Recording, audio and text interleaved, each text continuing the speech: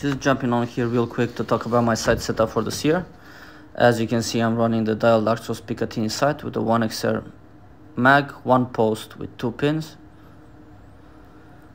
So this year I'm going to run separate sight tapes, 2 separate sight tapes at the same time, one for the top pin on the left, let me just focus this now, and one on the right for the bottom pin.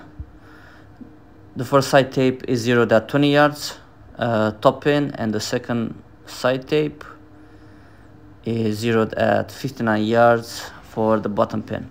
I still have to add my custom tape to my secondary sight ring. You will probably notice that. With this, what I'm trying to do is whenever I scroll up and down like this, I can move both pin indicators at the same time, and the sight tapes are easier to see this way.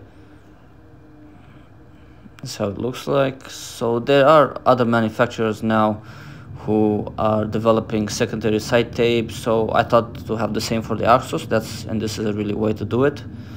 Both sight tapes, they're fixed solidly, so no real chance of moving there. In the future, it would be cool if Dialed or someone else would come up with some thinner sight tape rings to bring everything together. That was all, guys. Wanted to thank you for watching and have a great one.